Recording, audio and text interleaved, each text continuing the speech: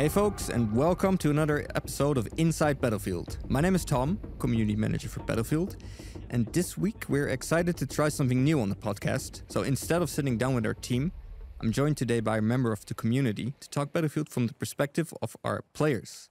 So without further ado, with me today is LoganTheBrawler. Hello. Hello, Tom. How's it going? Yeah, I'm excited to be here. Yeah, it's pretty exciting to have you on the podcast as well. First time we were sitting down and chatting with one of our players. So today, the spotlight is on Logan. So we want to talk a little bit about, what Battlefield means to you. How did you get into the game? You're a leader within your community. You're a content creator. So we'll dive in there. Before we do that, do you want to give a quick intro about yourself? Yeah, sure. My name is Logan, and I'm a YouTube content creator with focus on Battlefield. I'm also a community leader for the Claw community. We play a lot of Battlefield, and yeah, that's who I am. Awesome. So thanks for being here today. And you've watched our Battlefield Dev Corner streams, but now you're actually sitting in a recording studio yourself. So how does that feel? Yeah, I'm, a Battlefield fanboy. So yeah, kids on Christmas. Yeah. It's amazing to be here. Awesome. So you actually live in Sweden, so you're from Sweden yourself. You live pretty close to here, I think. Yeah, just a couple hours drive. Yeah, two hours away or something. So we've been chatting on the side on Discord sometimes, and I watched your videos, which I always enjoy. And we've had you at some of our events, streaming, etc. So I thought, let's have Logan in the studio because you live close, and let's talk a little bit Battlefield. Yeah. And that's what we're doing today. So let's dive in. So some questions about you, Logan. You good? Yeah, I'm good. Let's go. Okay. So you're a big fan of Battlefield, as we discussed in much detail already over the course of the day, over some nice Swedish fika. How did you first get introduced to the series? I started way back, the first game, 1942. Got in, got impressed, got on Wake Island, I believe was my first match, and was impressed by the, airplanes and the tanks and everything, the big open areas, the sandbox. I love it. Yeah. Awesome. And I think you mentioned as well earlier when we were chatting, before you were only mostly into single player games. Yeah, that's correct. I got into the multiplayer thing more in Battlefield at the end of Battlefield 3, maybe Battlefield 4 start. A colleague of mine just dragged me into, hey, you need to play this. And then we talked and played at the same time. And I fell in love with the franchise all over again. And since then, yeah, multiplayer it is. Awesome. And you are also a content creator in your spare time. So can you talk a little bit about how you then ended up from being a fan of the game to also creating content for Battlefield, or about Battlefield rather? Yeah, I started in Battlefield 4 there. I started recording game sessions, just me and my friends messing around, having some fun. And then someone said, yeah, put it on YouTube. And then we can watch it in 10 years and laugh about it. And that's how I got into content creation, getting those news videos out and covering everything new to Battlefield. And I really enjoy it. It's so much fun. Being part of the capture events and stuff like that, trying stuff out, being a real, a hand between the community and developers. Awesome. And so you mentioned you started around Battlefield 4. So how long have you been creating content? I think I started around 2016, maybe 15. Oh, sorry, 14. 2014. I'm counting in my head. Yeah, me too. What year is it again? Yeah. So almost 10 years, basically. Yeah, but a more serious way when I got to join the EA Creator Network and stuff like that, being a big part, and starting the community really means much to me. Finding new friends every day to play with. Yeah. So I would love to talk a little bit about the community, your Claw community. We'll get into that shortly. But you also mentioned, you have your YouTube channel. So for folks who don't know your YouTube channel, feel free to just give a shout out where they can find you. Oh, nice. Yeah, you can find me on YouTube. You search for LoganTheBrawler. My channel name is LoganTheBrawlerGaming, and you will find me. I cover everything new to Battlefield and stuff like that. So come check it out. Awesome. So What type of videos do you usually make? Yeah, most of the times it's like covering, updates and patch notes and news, and also several gameplay videos when I just play with the community, have some fun, just laughing about it. Yeah, like I remember there was a video of yours recently where you were playing on Valparaiso with a friend. And you were just in a squad, and you were on voice comms, kind of PTFOing. Yeah. Like you were talking about, okay, let's take this objective. Where is the guy? Like, he's behind like the house, and you try to revive each other. I don't know, but like with the classic Battlefield banter over voice comms, and it was very amusing to me. So I was like, let's get this guy over in the studio. Okay, he lives in Sweden. Let's have a chat. But yeah, like how has that grown for you over the years? So it's close to 10 years since you've been making videos. Like at the start, it was, you were still learning stuff, how to do it probably. The quality wasn't as high as your current videos, probably either. Like, no, that's correct. Can you, I how's think, that journey been? Yeah, the more serious videos about the news and stuff like that, streams, that began like 5 years ago. Before that, it was more like a hobby thing. Yeah, and then, people started watching, and it became a hobby of mine, that serious hobby, I would say. I would love to do every time after work. Like, would you consider yourself like a very creative person? Yes, I would. I'm a very creative person. Okay, that is awesome. And we didn't actually touch upon this earlier, but in your spare time, you make videos, or you're a content creator, but in real life, you work at a school as well. And I think you mentioned, or we talked about earlier, that you play instruments and work with children. I work at a school, and me being so creative, I work at a school with a lot of classes with music and choirs and stuff like that, and I love to teach music, and I play the guitar, the bass, and the drums, and sometimes ukulele. Ukulele, awesome. Don't play it myself, but that's cool. So, content creation for videos, for Battlefield, playing music, sounds like a great time. Oh yeah, absolutely. In terms of being a leader within your community, so you mentioned earlier that you are the leader of the Claw clan community. Yeah, Claw community. Claw is short for Claws of Logan. LoganTheBrawler. Yeah, LoganTheBrawler. Yeah, and also like you're wearing a LoganTheBrawler T-shirt right now. Yeah, I had to. With like three, like from the stripes from the claws. Yeah, my logo. Yeah, your logo. Explain the logo to us. Like we can't see it now, but for folks who check out your channel, LoganTheBrawlerGaming, they can obviously see the logo there. But for folks who are only listening, like what does the logo look like, and how did it come to be? Yeah, the name Logan comes from I love Wolverine. I'm a real Marvel fan, so Logan. He's a cool guy, immortal and stuff. And these are the three red scratches, much like his claws. Yep. And that's why the Claw community. Okay, awesome. Yeah. And also, we talked about this before the podcast. You mentioned you're a creative guy, but I think you also mentioned you worked as a tattoo artist at some point. Yeah, several years ago. Yeah. So you did a lot of cool stuff. Yeah, absolutely. Yeah, and my latest one, I don't know if people can see it on my social media, but I got the Battlefield tattooed all over my thigh right over here.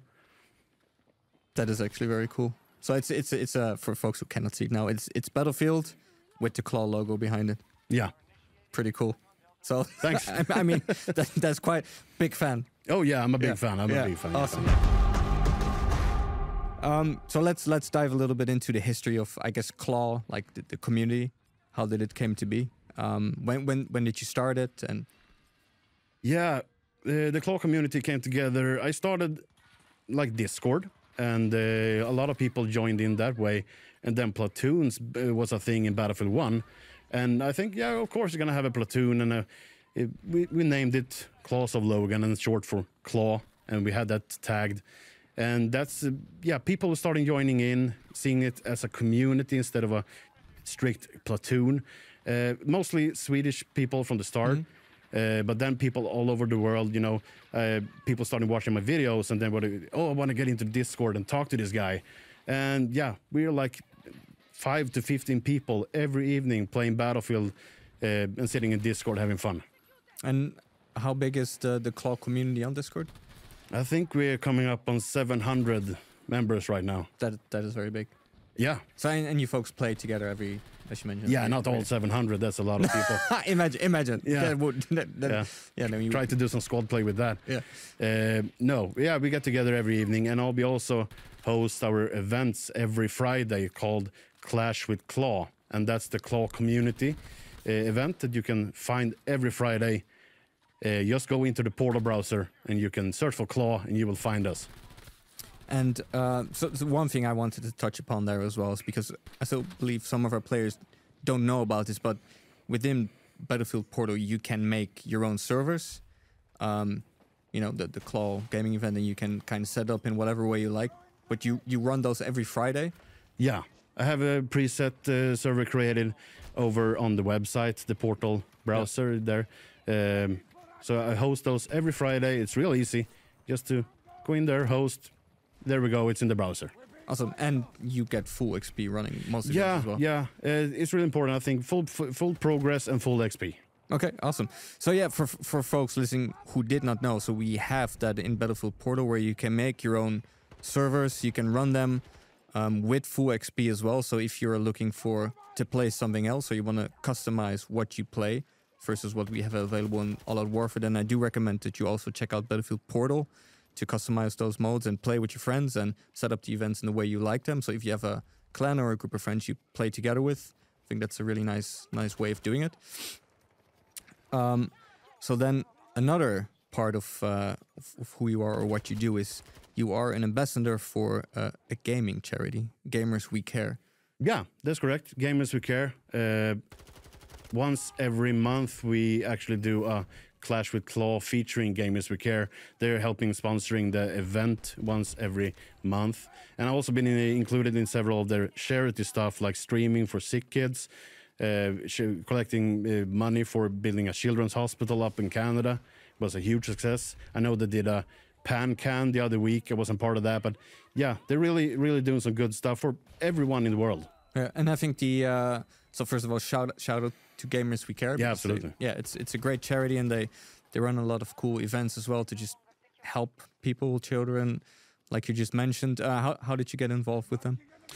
I know they were asking for ambassadors, like that's over a year ago, and you could apply and just be part of it. I got invited from several years ago and talked to them before the ambassador program there, and was streaming for them in some extent. And then they started an ambassador program, and yeah, sure, I want to be a part of that. I want to help out. Yeah, awesome. So, you're a leader within your community. Like you make videos as well, like gameplay to share game info, but also to help people play the game. Ambassador for Gamers We Care. That's a lot of cool stuff. So, like being kind of a public figure within the community. How does that feel? What does that feel like for you? I don't see myself as a big character in this world. I've heard from several that they do. They come to me with problems, both in game and personal. The people that I've played with over several years now, and I know them as best friends. You can go in and play with them every time you want. And now to get invited here to be a part of this amazing podcast, it's pretty huge. Yeah. No, but it's like I wanted to bring it up as well because like people play their games for funs, but for funs. Yeah. It wasn't that fun. But like I know especially as a kid growing up and like playing video games, there were always like players within that community of whatever game I was playing that like either they were very good at the game or maybe they made content and you look up to them. So it's pretty cool that like, so you are one of those figures now, but you don't see yourself that way. No, I actually got that question pretty recently. I've looked up to many of the content creators, streamers, DICE developers, the job you do over here. Yeah, it's amazing. And I looked up to those guys. I don't see myself as one of those guys now, but yeah, I am. And I will do the best I can for the community, for the games, for pretty much, I will do everything I can.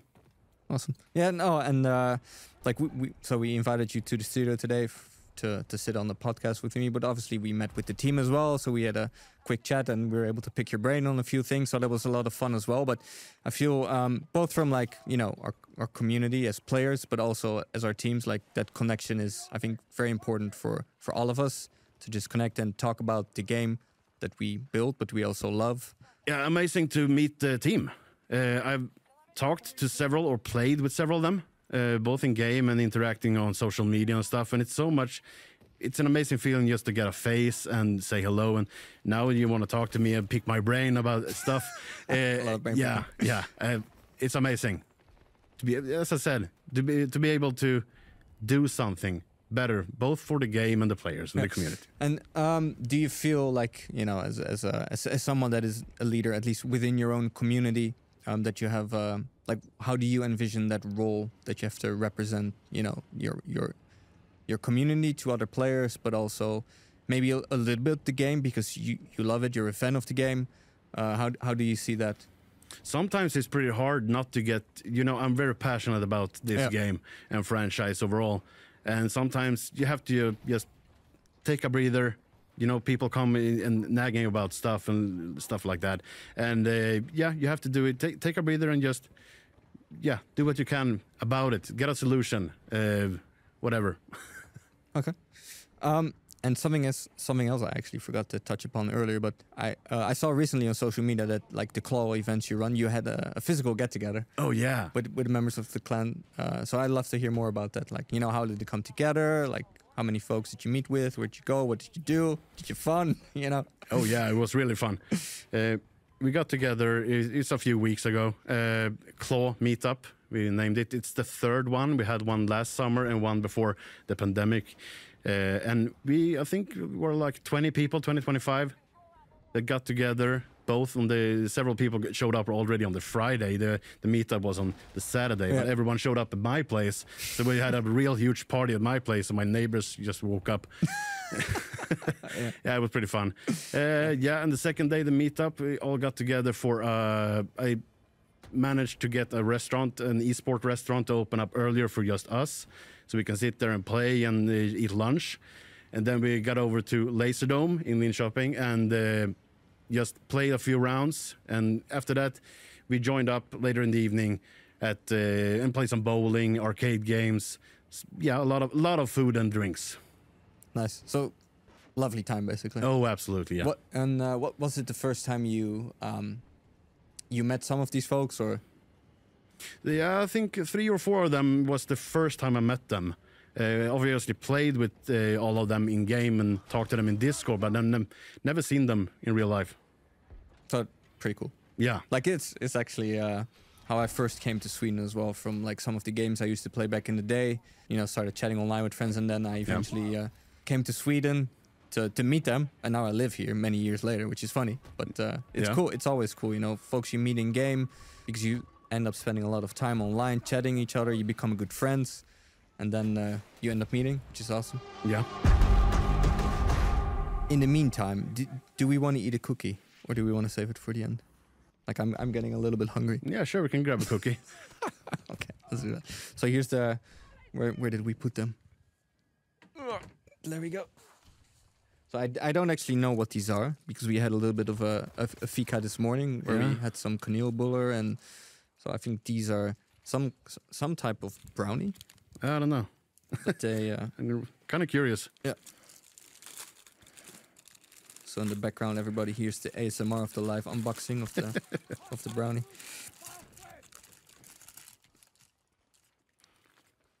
Is it a brownie? Well, more of a fudge. Yeah. Yeah, got some nuts, raisin. I know folks, you know, who listen to the podcast are probably curious about the lore of this cookie / brownie / fudge. I don't know the lore of this cookie. No, I was hoping to hear you try to pronounce something in Swedish. And do it very wrong. So, there's a little bit of a salty taste to it as well. That's good. So, we'll continue discussion after I finished eating this one. Yeah, do that. A lot of chocolate. Yeah, there's a lot of chocolate in it. Damn, it's actually like the initial, the chocolate hits you later. Yeah. This is quite good.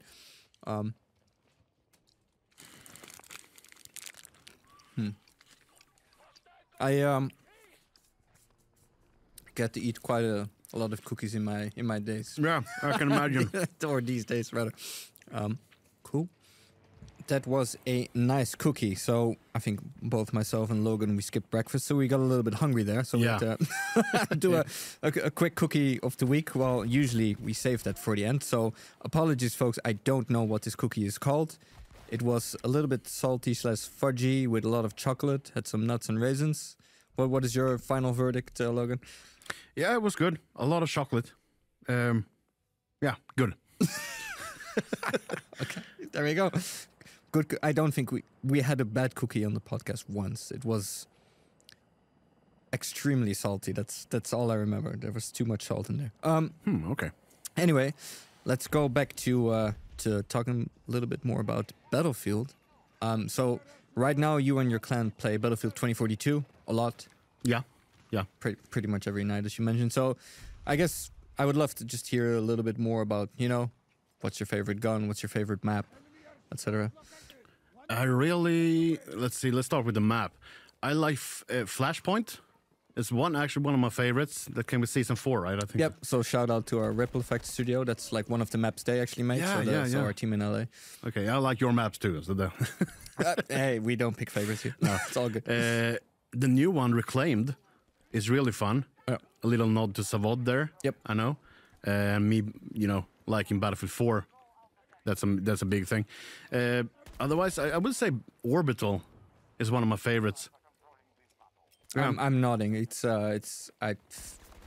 I have a special relationship with Orbital in a good way. Yeah. I think it was one of the first maps I played for 2042. Yeah, same for me. I think it was in the beta. It was in the beta. Yeah. Yes. But just the towers opposite of each other and the long runway. It's really cool. Yeah, just get up there and just use that wingsuit to fly all over the map. I love it. Yep. And the rocket launch can happen, or it can fill, which is also cool. It can blow up. Yeah. And noticed. Here at our Battlefield studios, we love blowing shit up, Yeah. as I love to mention in all of our podcasts and streams. But Flashpoint, Orbital, and what did I say? I said Reclaimed. Reclaimed. Yeah, I like Reclaimed. So that is our newest map. So shout out to Savot there as well. Like, what about like all the graffiti? Are you a close quarters combat type of guy? Or? It's a nice change, actually. Not to have that long of a run. It's not that big of a big map, and the warehouse is in the center there, or you can just go at it in the D flag. I know the bunker. Love that thing. Just to try to get in there through the meat grinding thing in the door. It's a good map and it looks good. Graffiti all over the place. I noticed you put some that's a new one. Every time. I like it. Awesome. And what about weapons? Yeah, you were saying loving to blowing shit up. Sorry. No, it's all good. Yeah, I really like using that RPG. The new one. Yeah, the guy. One? Yeah. When I noticed you put it in the game, I was like, okay, this is my go-to. Getting those helis, I think there's a one-shot at least with RPG on not the big heli, but the smaller ones, and being able to pick out a jet pilot flying too low from your parachute. That feeling. It's like one of those Battlefield moments. Basically. Oh yeah, it feels good.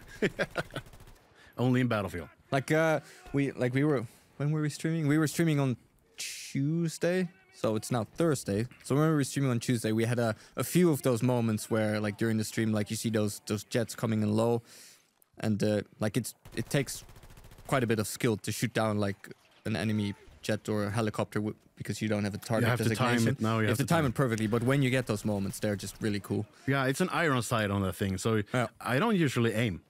I just hip firing it and get lucky, I guess. I think we would refer to that as YOLOing it. Yeah, I think. Okay. But look, we talked a little bit about who you are, what you do for Battlefield, but also in your spare time, your content creation, like your favorite guns, like your favorite maps. But as a player and a leader in your community, we would also obviously love to hear just what are your current thoughts on Battlefield 2042. What do you like? What do you dislike? Any thoughts you wanted to share, like feedback you've seen from within your community? And what's on your mind, basically? Yeah, okay. I think Battlefield 2042 right now is in the state that it should have been released in. And I think many can agree. I love the new features that we got back. You know, we got the scoreboard, obviously, all the way back. And we got the squad management. We got the squad orders now in up to 5.2. I really like that. A little extra for following orders. Yep. Yeah, I really like the state the Battlefield 2042 is in right now. I know many players feel the same, and many players are coming back to the game, playing now, compared to, people were kind of disappointed at the launch, and maybe just didn't give it that much of a time that they should. And now they're coming back, and they're really liking the game. And so do I. Okay, well, that's good to hear. I think the team has done a great job of, adding in features over the season and just continuously improving game. But ultimately, we do that for the players, such as yourself. So on that note, I just want to say that I'm personally super excited to talk with a member of our community today on the podcast. To everybody listening, I hope you enjoyed it as well. And hopefully we can do this again in the future. So reach out to us at podcast@battlefield.com or #InsideBattlefield on our social channels. If you're interested, if you have thoughts, comments, maybe you want to appear on an episode in the future, let us know. Logan, thank you so much for being here as well today. I hope you had fun. Oh, yeah. I had some really fun. Thank you so much for inviting me and having me on this podcast and letting me be here at the Dice. Yeah, cheers. Is there anything else you want to mention? Maybe a shout out to your clan, some of the folks? I know one guy that's going to get really excited if I give a shout out to him. His name is Hainsworth. He's an awesome player and been in my community for, I think, 7 years now. I want to be a big shout out to him. And of course, the Claw community. Thank you so much for doing what you're doing and sticking with me. Everyone watching my videos. Yeah. Awesome. Just before we end, just give another, where can folks find you on Discord, Twitter, and YouTube? Yeah, on YouTube, you can find me on LoganTheBrawlerGaming. And in every video, I have actually links to all my social media. And it's LoganTheBrawler everywhere. So go to Twitter. You can find LoganTheBrawler. Follow me there. See all the updates. I do stuff there that I don't post on YouTube, like cosmetic things, telling you what's new in the game and stuff like that. And Discord is a link in every video. Everyone is welcome to the Claw community Discord. Awesome. Cheers, Logan. And to everybody listening, thank you. And we'll see you in the next one. Bye-bye. This is Logan signing out.